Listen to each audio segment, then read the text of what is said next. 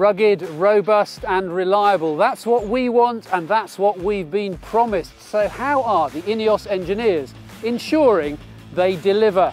Welcome back to building the Grenadier.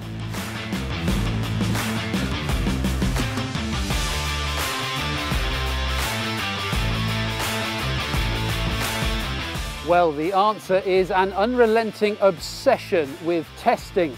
And that's the destiny of around 100 latest generation prototypes, the 2Bs, that are being built by Magna in Austria. Some are already being evaluated in super high-tech laboratory workshops.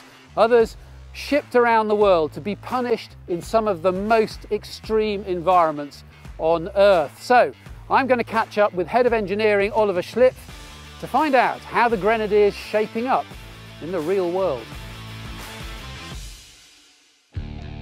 Oliver, talk to me about 2B testing. Our main purpose of the beginning of the testing was really to validate our concept. You can develop something on the board and on the computer, but you really see for the first time when you're sitting in the vehicle, when you're crashing the vehicles, does it really come everything together like planned, like simulated?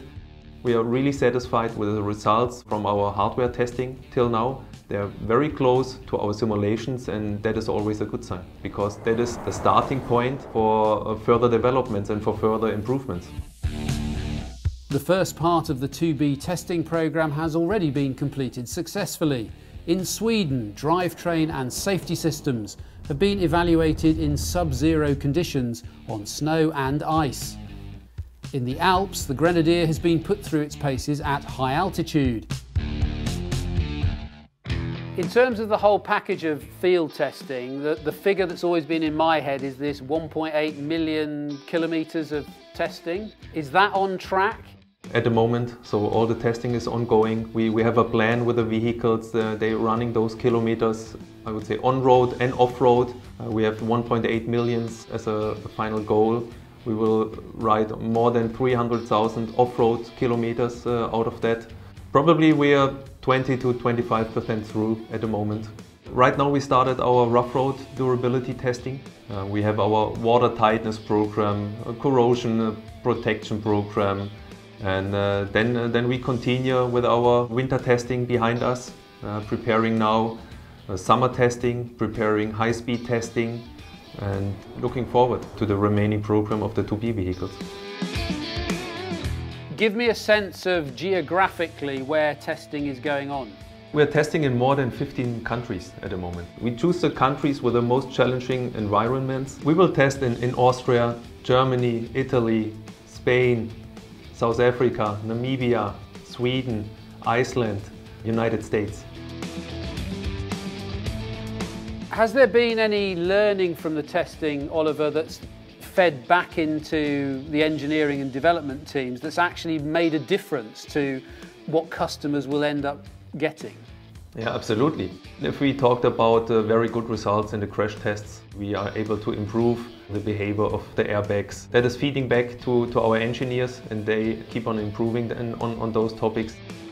We found out pretty at the beginning of our 2B program with our chassis tuning vehicles. In regards of drivability and stability, we will adjust a little our axle geometry. That is going on through all the vehicles, starting with the chassis, going through body in white, testing of interior, and everything is done to improve the maturity of the vehicle when we go into our serial production and at the end in the customer's hands. The balance between on-road and off-road, there's always the concern, surely there has to be a compromise somewhere. It can't be brilliant in both places. We have a promise to build one of the best off-road vehicles in the world, but we are also aware that probably the vehicle will see more kilometers on-road than off-road with our customers. So we need to make sure that you have a very good on-road performance, and for sure we keep our promise to have a fantastic off-road performance. So Oliver, are you on schedule?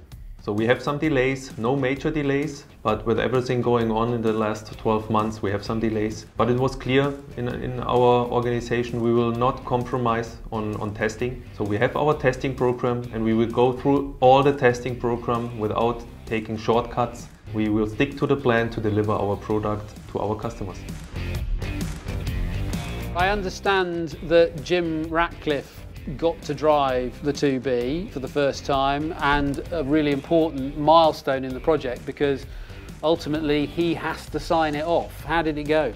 We met him in Graz, took him with us to the famous Schöckel mountain to really do the rough road testing together with him. He was happy with the performance of the vehicle. Sure, we have some work to do to improve on some topics, to improve maturity of the overall vehicle.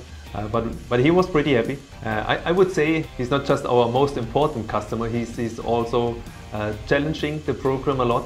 He knows what he's talking about, and we will deliver.